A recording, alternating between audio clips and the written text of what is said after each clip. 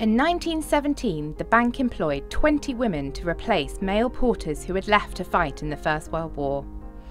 The bank designed a new uniform for the women. This tricorn hat was purchased from a department store. The pink detailing was added by the bank seamstress to match the pink uniform of the male porters. The hat was worn with black gaiters and an elegant calf-length beige coat with a matching pink collar and cuffs. Women porters were paid half the amount earned by their male equivalents. Although they were given lighter duties than the men, they still had to pass a medical to qualify for a job.